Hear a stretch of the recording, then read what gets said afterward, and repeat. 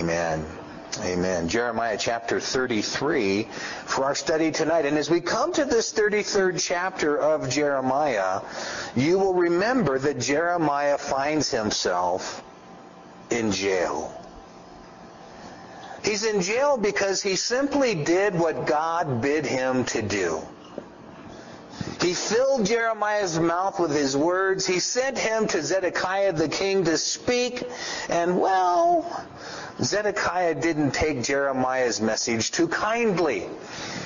And as we saw in the opening verses of chapter 32 last time, he had Jeremiah thrown in jail. Now, I wonder, have you ever done a right thing, a good thing, and suffered some nasty consequence for doing it?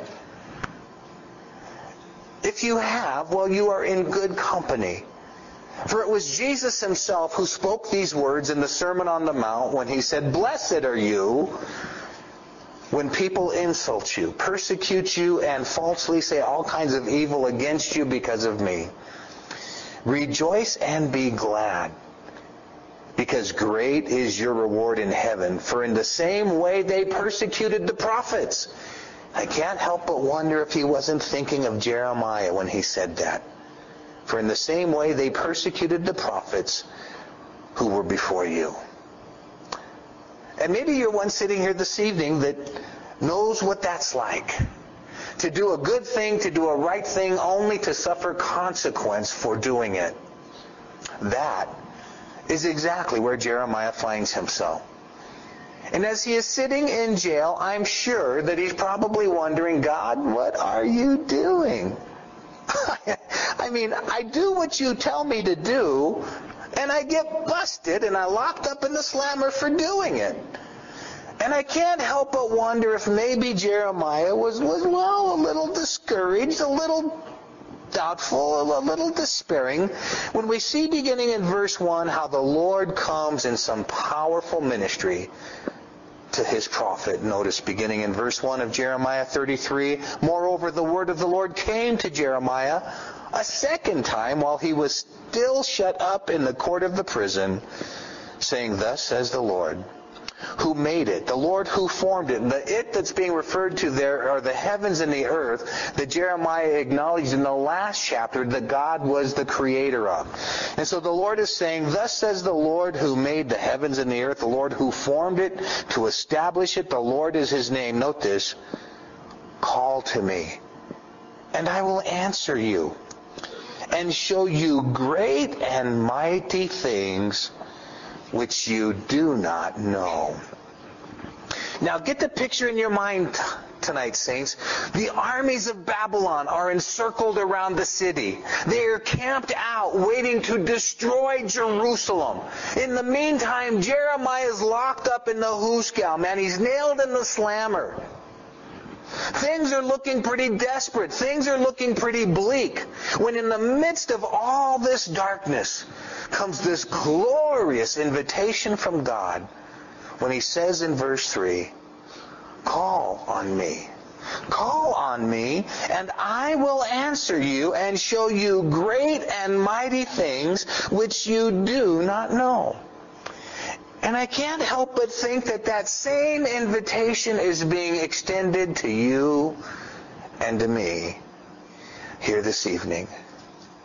Has there ever been a time in your life when maybe you were a little perplexed about what was going on? A little confused about your circumstances or situation? Wondering, God, what are you up to? When he invites us to call to him. For he promises to answer. But you see, I have found, at least in my own life, maybe yours too, that sometimes I fail to call on him. I fail to pray. I fail to seek his face. In fact, I'm reminded of the words of the Apostle James over in the 4th chapter of his New Testament epistle, where he says, "You have not because you ask not." God here promising not only to answer, but to show us incredible and great things. I wonder how many times we deprive ourselves of those wonderful revelations of God simply because we don't bother to call on him. You have not because you ask not. Reminds me of the story of the pastor whose little kitten had gotten stuck up in a tree. And after several futile attempts to try and get this little kitten out of the tree, the pastor finally came up with this brilliant idea. So he threw a rope over the branch of the tree, and he tied the other end of the rope to the back of his automobile, and he began to slowly inch forward, and sure enough, it was working. He was pulling the branch down to within arm's reach. When he puts the car in park, steps out to walk back to the tree, when snap, the rope breaks, the branch flies, and this kitty is airborne. This flying feline now going across the neighborhood, never to be seen again. Well, little did the pastor know that around the corner and up the block, there was a little girl who was praying and praying and praying, asking God for a kitty of her own, when suddenly one sunny afternoon, out of the middle of nowhere, came this kitten with outstretched paws landing right at her feet. You have not because you ask not. God says, call to me and I will answer you and show you great and mighty things which you do not know. I trust that that is in part one of the reasons we're gathered here this evening. We want the Lord to show us these things. We want the Lord to speak to our lives. We want God to reveal these things to us. For the things that he's talking about here in verse 3, that he will show us great and mighty things which you do not know. Listen, saints, they're not things that you can learn from a textbook. Neither are they things that you can learn from the classroom. But these are things that are revealed by the Spirit of God. These are things that God gives to us through supernatural revelation and knowledge. These are the things that God wants to show us. Maybe you're going through a hard time right now. You're not really understanding what the Lord is up to in your life. But I'll bet the last hard or difficult experience you went through, you can look back and say, oh, God, so that's what you were doing. He's preparing us. He's equipping us. He's enabling us to be those ambassadors of His grace, His mercy, His love. He wants to show us these things. In fact, I've shared time and again, saints, that I believe God wants you to know His will for your life more than anybody else around you. We sometimes think that His will is like that little shell game where He just kind of, pulls the old switcheroo and He's like, now guess, eeny, meeny, miny, mo. No, God wants to show us these things, but again, we need to do what He bids us to do, and that is to call to Him. What comforting, encouraging words these must have been in the midst of the dark, bleak days that Judah was in the throes of. Ready to be destroyed, ready to be conquered, ready to be hauled off as prisoners of war, thinking that they were done with. When God says, oh, just call to me. I'll answer you. And so Jeremiah goes on in verse 4. For thus says the Lord, the God of Israel, concerning the houses of this city and the houses of the kings of Judah, which have been pulled down to fortify against the siege mounds and the sword. They come to fight with the Chaldeans, but only to fill their places with the dead bodies of men, whom I will slay in my anger and my fury, all for whose wickedness I have hidden my face from this city. Now, again, you can't help but sense the desperate conditions that the people are facing here. Verse 4 tells us how they are literally pulling down their houses. They're tearing down their houses to fortify the wall of the city against the invading Babylonian army. I mean, these people were desperate. They were willing to lose the roof over their head to try and provide some form of security for the city. And as they are tearing down their houses to fortify the city, to fortify the wall, they come to fight with the Chaldeans, but only to fill their places with dead bodies. Because you see, they missed the bigger picture. They weren't just fighting the Babylonians. They were fighting against God. You see, it was God who had determined this judgment against them. It was God who had brought the Babylonians to come and to conquer the city. And we've seen how there was a great disparity in the message of the prophets. Jeremiah was the lone voice at this time saying, surrender, capitulate, give in, and you'll be spared. When the rest of the prophets were saying, no, we're going to beat them up, man. We're going to chase them out of town. We're going to destroy them. And so all the people of Jerusalem were rallying behind the false prophets and the false messages, and they were fighting against the Babylonians only to be destroyed, only to be killed. Because again, they were so out of touch with God that they failed to see the bigger picture, and that is that it was God Himself they were fighting against. God had determined this judgment against them. It was God who was using, as we've seen before in the book of Jeremiah, the Babylonians as his rod of reproof, as His scourge of judgment. And as they sought to fight against the Babylonians, they would be destroyed. They had missed the fact that their fight was against a power of force much larger than any earthly army. But God continues in verse 6. And He says, behold, I will bring it, speaking of Jerusalem and Judah, I will bring it health and healing. I will heal them and reveal to them the abundance of peace and truth. And I will cause the captives of Judah and the captives of Israel to return and rebuild those places as at the first. I will cleanse them from all their iniquity by which they have sinned against me.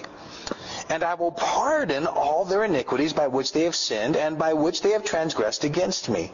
Then, note this, verse 9, it shall be to me a name of joy, a praise and an honor before all nations of the earth, who shall hear all the good that I do to them.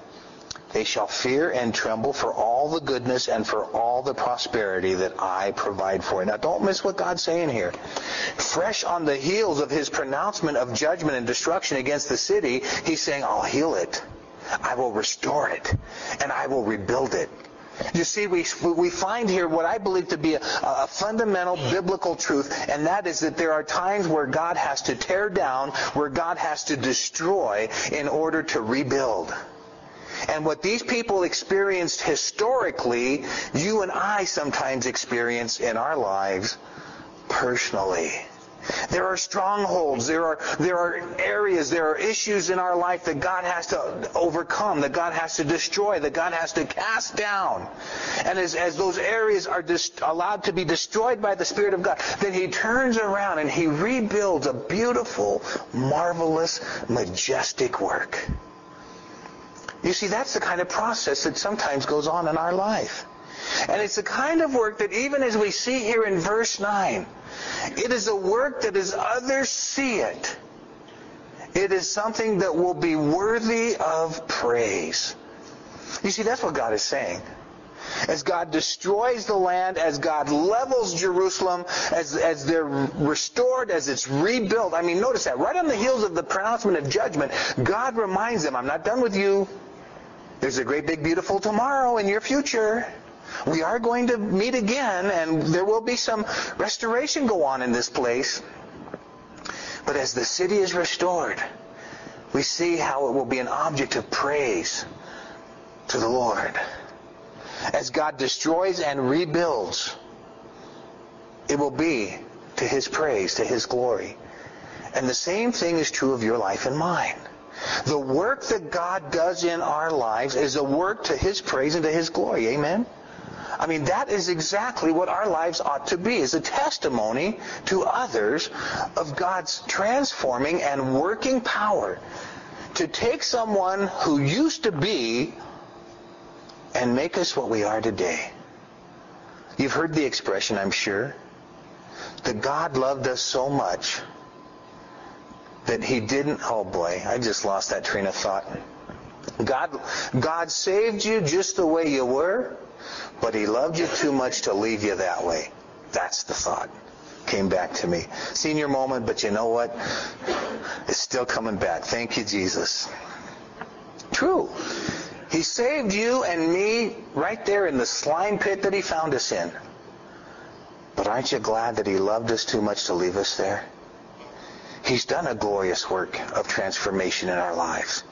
And it is a work that as others see that work, I don't know what your experience has been. I know a few of your stories. As people have seen what God has done in your life, they step back and say, "Great Scott, Martha, there is a God in heaven." You know? That's been their reaction to me. You know, high school reunions are kind of a funny thing. I have never gone to any of mine simply because, you know, we've moved now about 10 hours away from where they would be. But I just got my 30th, if you can believe it. They just had my 30th high school. Oh, man, I'm getting old. Some of you are older still. I know that. But as I sent my card over again, as I did for the 25th and the 20th, and oh my, they just keep growing on you, don't they? I get emails from people and I get notes from people saying, "You're a what? We can't believe that you're a preacher." I mean, none of you, praise God, knew me in high school, but that would have been the last profession, vocation that anybody who knew me would have guessed me to be doing. There were a lot of other things, but not this. Again, a testimony to His praise. That God can take a life and so radically transform it and change it that when people see where you are today and remember what you used to be, there's nothing but praise God. There's got to be a God in heaven. And that's exactly what the Lord is saying here in verse 9. "Then it shall be to me a name of joy, a praise and honor before all the nations of the earth who shall hear all the good that I do."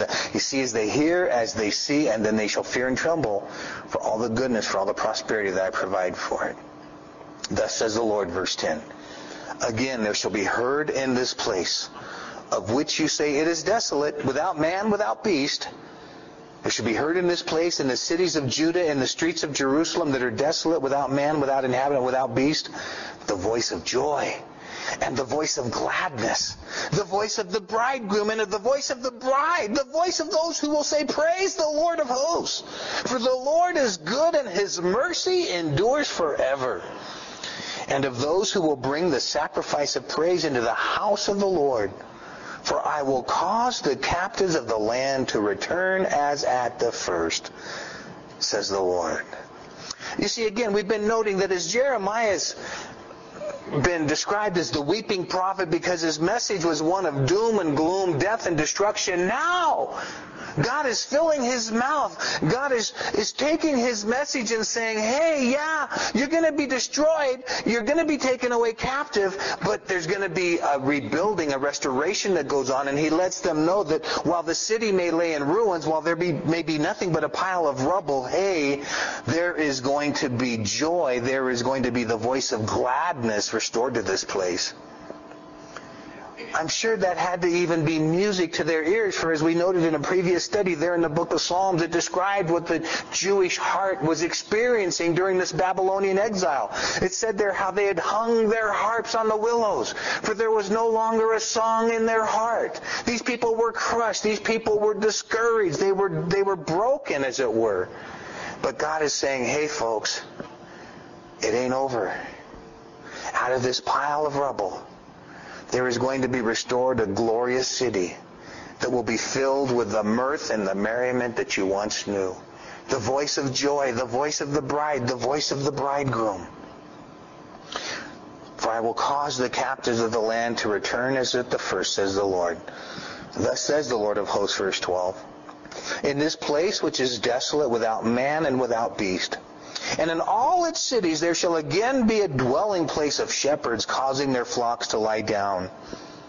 You see, that would be evidence of life. That would be signs that, hey, there's livelihood going on there again. The flocks are beginning to mill about the landscape. The shepherds, as we go on in verse 13, in the cities of the mountains, in the cities of the lowland, in the cities of the south, in the land of Benjamin, in the places around Jerusalem, the cities of Judah, the flocks shall again pass under the hands of him who counts them, says the Lord. We get a little bit of an insight into the life of a shepherd there. At night, typically, commonly, what the shepherd would do is round up the flock and herd them into a cave or maybe some other kind of place where they could be contained for the night. And it says there that he counts them. That reminds me of our good shepherd, who we're told will leave the 99 if he's missing the one and go and find that missing one. You see, the Lord counts his flock. His care is tenderly extended to you and to me. And again, God is reminding his people that though the land is barren and desolate now, being destroyed by the Babylonian armies, in this place which is desolate, without man, without beast, there shall again be a dwelling place of shepherds causing their flocks to lie down. You see, because these shepherds and their flocks would be signs, would be evidence of life.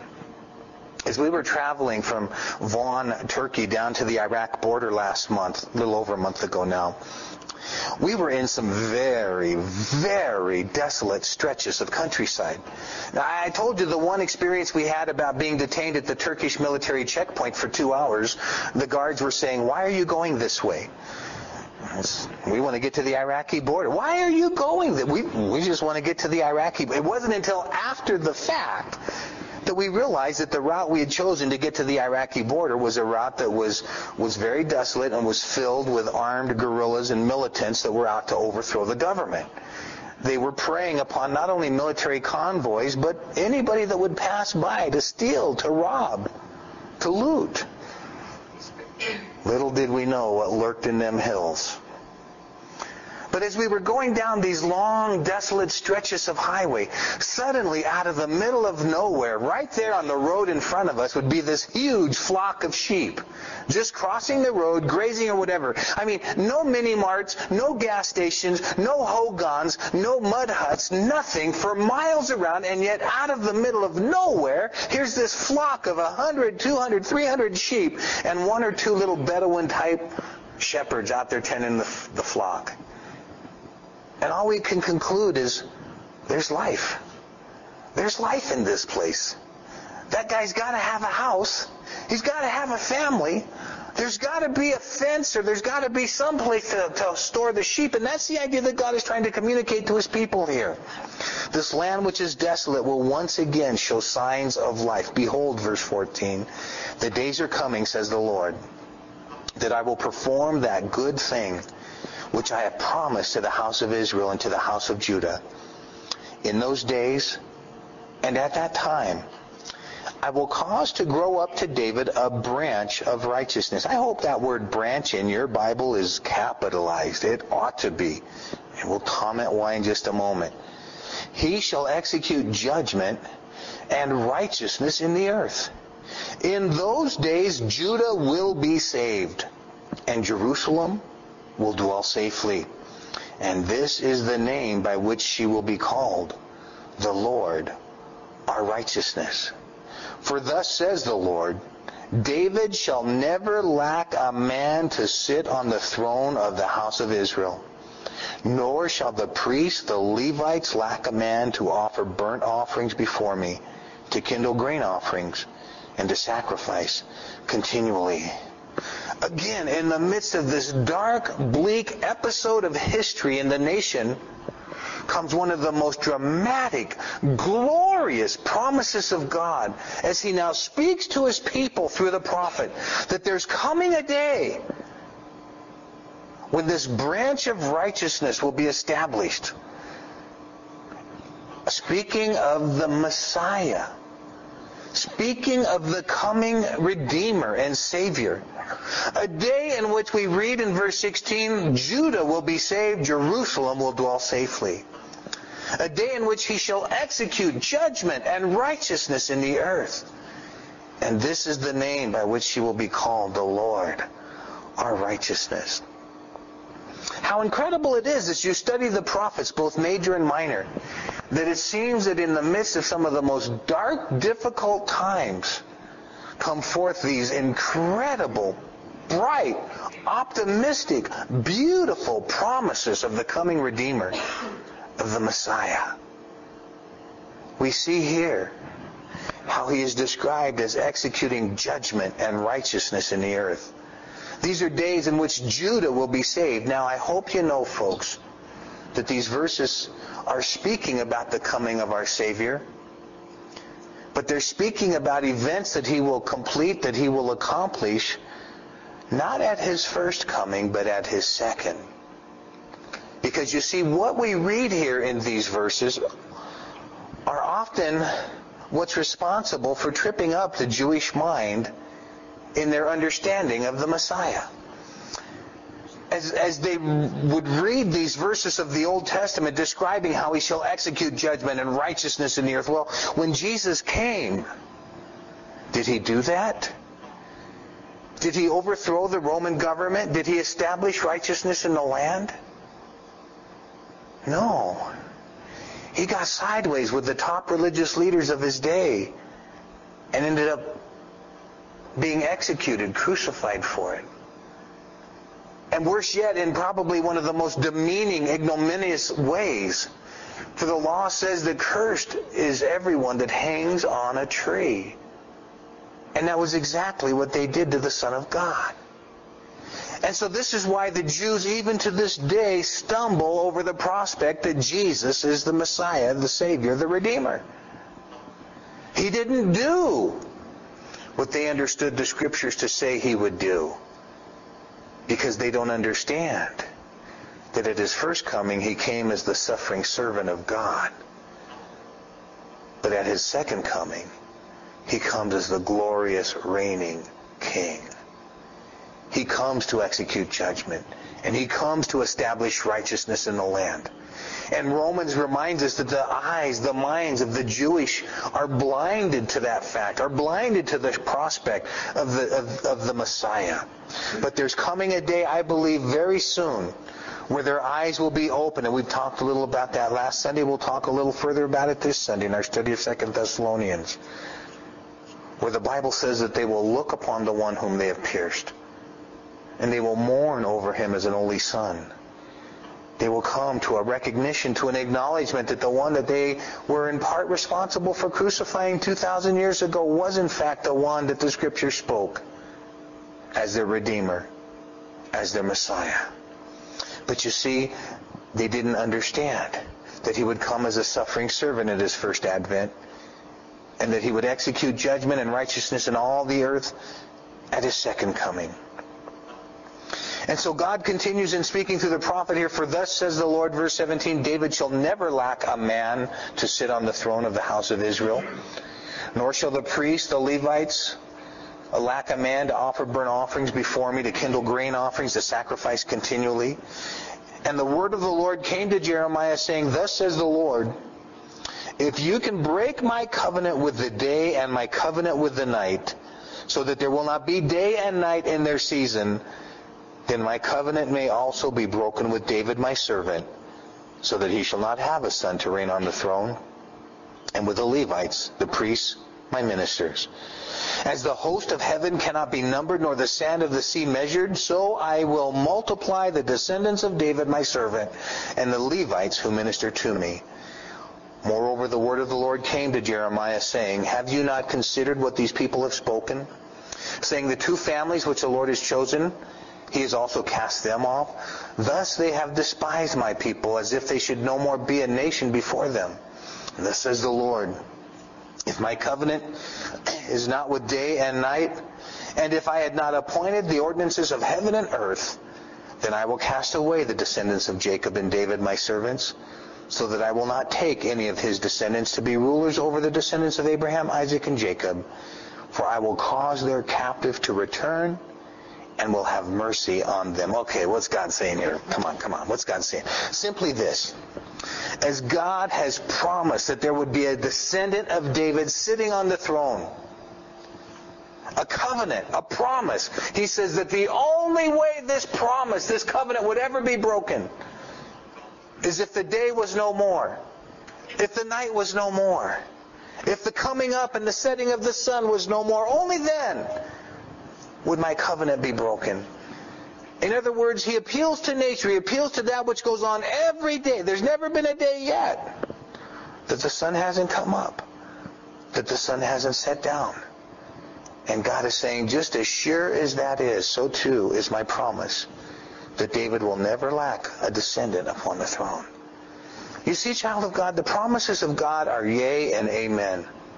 They are sure. You can bank on them. Now that the election is over, all of the political rhetoric is done, and thank God Pastor Brian's jokes and stories are on the shelf for another 4 years. We're tired of hearing things promised that we just knew were too good to be true.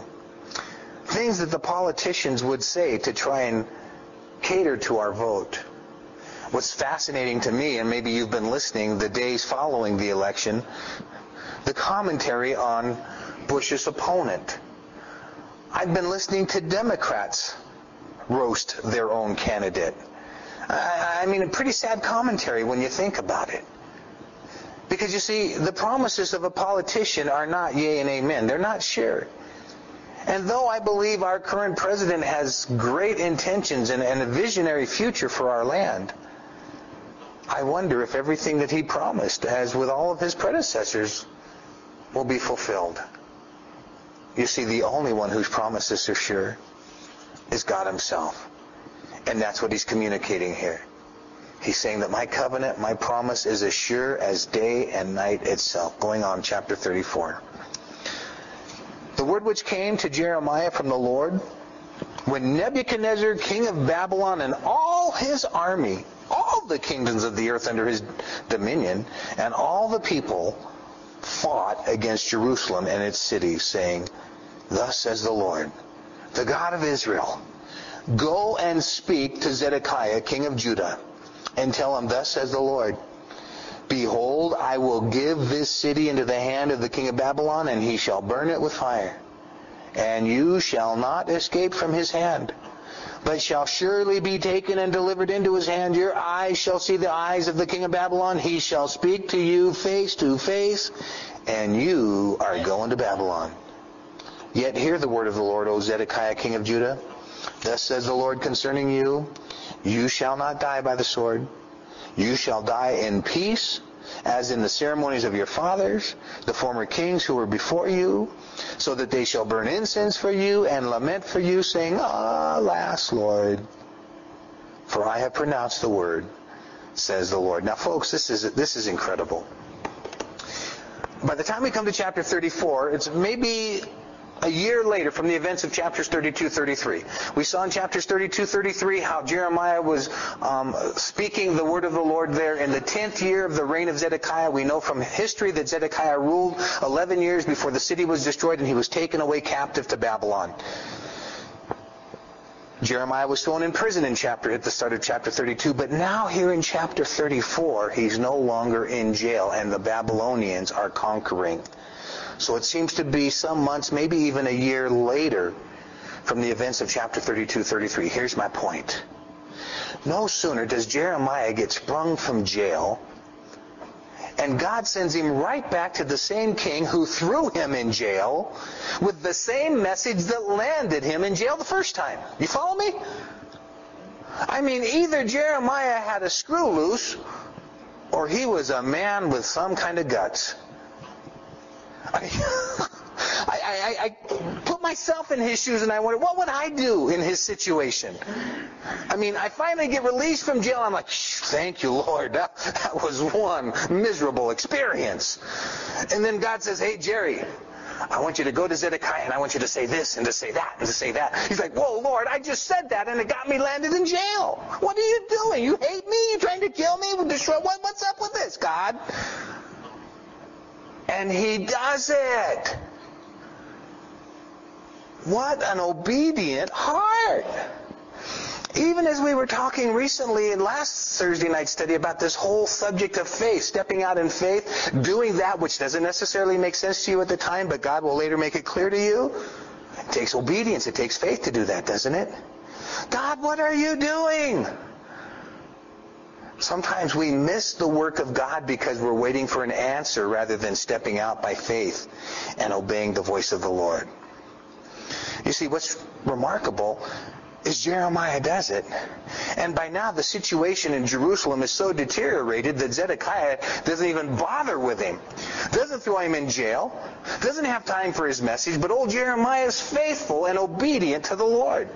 And so he goes and he tells the king what God tells him. And he says, Zedekiah, you're not going to die by the sword, but you're going bye-bye to Babylon. He says, you're going to see the king face to face. Now here's what's fascinating. You students of the Scripture, we commented on this previously. Jeremiah's contemporary was a man named Ezekiel. Ezekiel was prophesying at the same time that Jeremiah was. Jeremiah, of course, was here in the land of Judah, would later on end up down in Egypt. Ezekiel, on the other hand, was prophesying from within the Babylonian captivity. And here's what Ezekiel was saying about Zedekiah. Ezekiel was saying, Zedekiah, you're never going to see Babylon. And here's Jeremiah saying, Zedekiah, you're going to Babylon. And so Zedekiah is probably thinking, well, you prophets of God, get your act together. One of you tells me I'm never going to see Babylon. The other one of you saying I'm headed to Babylon. Well, one of you get right with God. It seemed to be contradictory.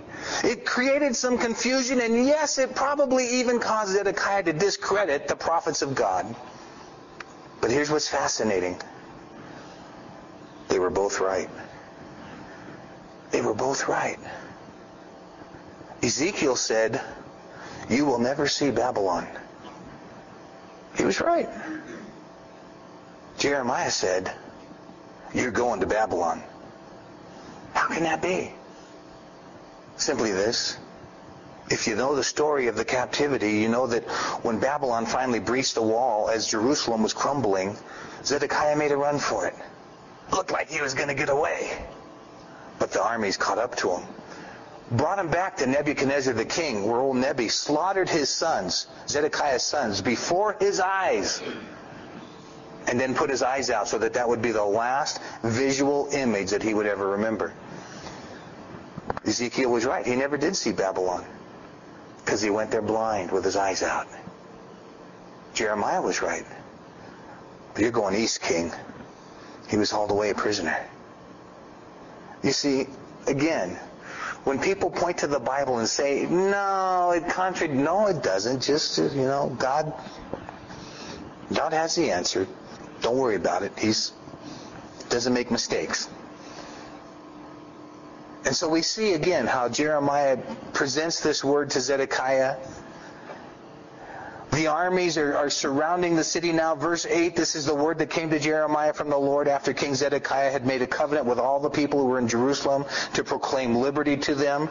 Note this, that every man should set free his male or female slave, a Hebrew man or woman, that no one should be kept a Jewish brother in bondage.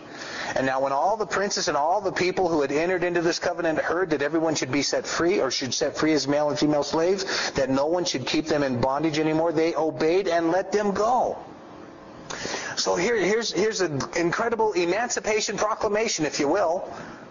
I mean, as the Babylonian armies are now breaching the wall, they're coming into the city, they're ready to destroy and to conquer. Suddenly the word of the Lord comes from Jeremiah saying, hey, hello, I think it'd be a good time for you to let all your slaves go free.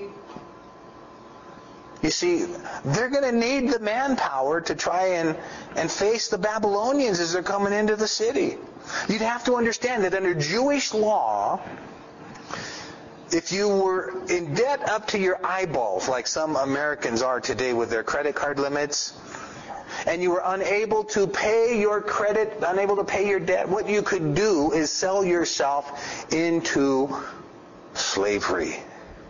Under the Old Testament Levitical law, you could sell yourself as a slave to try and work off or to pay off your debt. We kind of make jokes about that in a restaurant, right? We don't have the money to pay the bill, so can I wash dishes? That kind of idea. Same mentality there. You can't pay your bill, sell yourself into slavery. The Jewish law was that you would serve for 6 years. In the 7th year, you were to be set free. But here's what was happening. Just as they had neglected so many other aspects of the law, they had neglected to set their slaves free in that 7th year. And so God is saying, basically, let my people go. It's time to release them. It's time to set them free. The Babylonians are camped outside the wall. They're about to conquer the city. Hey, what do you need slaves for in a time like this? And so we see there in verse 10 how they obey and they let them go. But notice verse 11. But afterwards, They changed their minds and made the male and female slaves return whom they had set free and brought them into subjection as male and female slaves. Get that? No sooner did they let them go, and they rounded them back up and enslaved them all over again. Why? What happened here that made them change their mind? Verse 11. Well, history affords a little bit of insight. As no doubt they were peeking over the wall and they saw the Babylonian army growing and growing. By the way, that's interesting. Back in verse 1 of this chapter, we're told that it wasn't just the armies of Babylon, but all the kingdoms of the earth under the dominion. Remember that? It wasn't just the Babylonians that were camping out on their doorstep, but now every day they'd look over the wall and there's like, oh, there's another kingdom. Oh, there's another nation. Oh, the army's growing. And they were really beginning to start feeling outnumbered. And so when the word of the Lord says, hey, let my servants go, they're thinking, okay, God, we'll do anything to please you right now because our goose is cooked. The armies are right there. When one day they wake up and look over the wall, and they're all gone.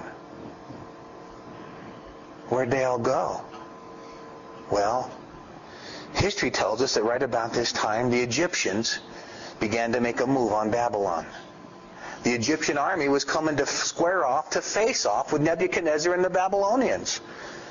And so what Nebi and the armies do is they pull off of Jerusalem. I mean, they already know Jerusalem's just a matter of time. It's a pushover. They've had the city sieged now for quite some time, and it was just a matter of time before it went down. So they pull the armies off, and they go to fight the Egyptians. And the Hebrews look over the wall, and they see all of their adversaries, all of their enemies gone. And they're thinking, happy day. We've been delivered. And catch this. Rather than give thanks to God, we read in verse 11 how they go right back to their old ways. You see it there? Now, folks, that fits in so beautifully with what's just happened in our country this past week. Are we a people that are going to thank God for what's gone on in this election process? Or are we a people that are going to go back to our old ways? Because listen, I was there. I was in the community-wide prayer gathering. We saw people turning out and praying for this election like never before. We saw record numbers. Oh, I know. I stood in line for 3.5 hours to cast my vote. Record numbers turning out. I think it was Randy that shared with us how, 4 million religious right people showed up in the voting boxes that didn't show up in the previous election. What was the popular vote lead that Bush had that was record-setting, they said? 3.8, 4 million? Who do you think that came from? Now, don't pat yourself on the back, but I believe that God had a definite hand in this election. And so now that it's over, and now that we've got 4 more years, as they're chanting in D.C. or wherever, are we going to be like these people and go back to our old ways? Or are we going to continue in that spirit that God was stirring in advance of the election, where people were praying, and people were interceding, and people were on their knees, and people were crying out to God, and people were involved, and people were active, and there was life? Or are we going to go back to sleep as a church? You see, even as I prefaced the service this evening, when Jesus touched those 10 lepers, man, every one of them was healed. But only one bothered to stop and come back and thank him. These people neglected to do that, but went right back to their old ways. We would do well to learn a lesson from them, that we not repeat their mistake, but that we really would be like that one who came back with thanksgiving in his heart and thank the Lord for His goodness, for His grace. Because as we read the following verses, because they changed their mind, because they went back and they enslaved their brothers and their sisters, we're going to see from verse 12 that God wasn't real happy with them for that.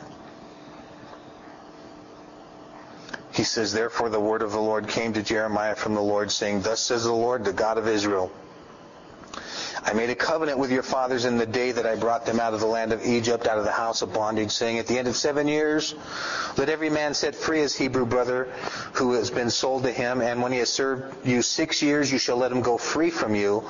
But your fathers did not obey me, nor incline their ear. Then you recently turned and did what was right in my sight, every man proclaiming liberty to his neighbor, and you made a covenant before me in the house which is called by my name. Then you turned around and profaned my name, and every one of you brought back his male and female slaves, whom he had set at liberty at their pleasure, and brought them back into subjection to be your male and female slaves. Do you hear the heartbreak of God over their action? Again, as they are facing certain doom and gloom, they respond obediently to the Lord, but the moment their day brightens up even a bit, the armies are gone, it looks like, hey, we've been delivered, they go right back to their old ways. Now I wonder if you may not know somebody like that. Somebody whose marriage is in a mess, and so they cry out to God and they say, God, I'll do this to save my marriage. And then the next thing you know is their marriage starts to turn for good. And they go on with their life and forget all the promises and covenants and beggarly pleas that they made to the Lord and just go back to the way they used to be. Be careful not to do that, child of God. Be careful not to cry out to the Lord in the midst of adversity, promising and purposing, resolving to do something, and then the minute He delivers you, the minute things are looking bright and good in your life, you go back on your word. That's what they had done. And so look what God says to them in verse 17. Therefore, thus says the Lord, you have not obeyed me in proclaiming liberty, every one to his brother and every one to his neighbor. Behold, I proclaim liberty to you, says the Lord, to the sword, to pestilence, and to famine. And I will deliver you to trouble among all the kingdoms of the earth. And I will give the men who have transgressed my covenant, who have not performed the words of the covenant which they made before me, when they cut the calf in two and passed between the parts of it. That's interesting. We don't do that today. But back in Old Testament times, they had a really interesting way of sealing a covenant, sealing an agreement. What they would do is they would take an animal and they would cut it in half. A goat, a lamb, in this case, what's it described here in this case? A calf, yeah. They would cut it in half, and the two parties would pass through it, walk down the middle of the two half sections of this animal. And that was evidence of sealing or signing or agreeing to this covenant, to this agreement. In our day, praise God, it's become much simpler. In some cases, and culturally speaking, it's often just a handshake, huh? Let's shake on that, brother. And that seals it, that agrees it. And this is the way they used to do it then. And so God is saying, I will give the men who have transgressed my covenant, who have not performed the words of the covenant which they made before me when they cut the calf in two. So they shook on it, man. They signed it. They agreed to it. I will give to them the princes of Judah, the princes of Jerusalem, the eunuchs, the priests, the people of the land who pass between the parts of the calf. I will give them into the hand of their enemies and into the hand of those who seek their life. Their dead bodies shall be for meat for the birds of the heavens and the beasts of the earth. And I will give Zedekiah, king of Judah, and his princes into the hand of their enemies, into the hand of those who seek their life, and into the hand of the king of Babylon's army, which has gone back from you. Behold, I will command, says the Lord, and cause them to return to this city. They will fight against it and take it and burn it with fire. And I will make the cities of Judah a desolation without inhabitant. The people are dancing in the streets. They're partying hardy. Oh, happy day. We've been delivered. Good times have come. And God says, you broke your word, man. That agreement that we had, you reneged. You broke it. And those armies that you no longer see camped out on your doorstep, guess what, Judah? I'm bringing them back. And I'm bringing them back with a vengeance. They're going to destroy this city. They're going to burn it with fire. Child of God. The lesson is clear from this chapter, at least to me, and I trust to you tonight as well. And that is, let's be people of our word. Jesus put it this way in the Sermon on the Mount, let your yes, your yea be yea, and your nay be nay. Anything else is sin. Let your yes be yes, your no be no. Be credible. Be trustworthy. Be a person of integrity. When you say you will do something or not do something, then either do it or don't do it. Don't renege. Don't change your mind. Not only is that true in our interpersonal relationships, but child of God, that is especially true of our relationship with God. For it is He who spoke back in Ecclesiastes chapter 5, when he says there, it's better not to vow than to vow and not pay or not do. In other words, it's better not to tell God you're going to do something and then not do it. Don't even tell Him you're going to do something. Don't even go there. Because God wants us to be people of our word. And if there's one thing in these last days, especially in a country like ours, where we don't take each other's word as worth much, do we?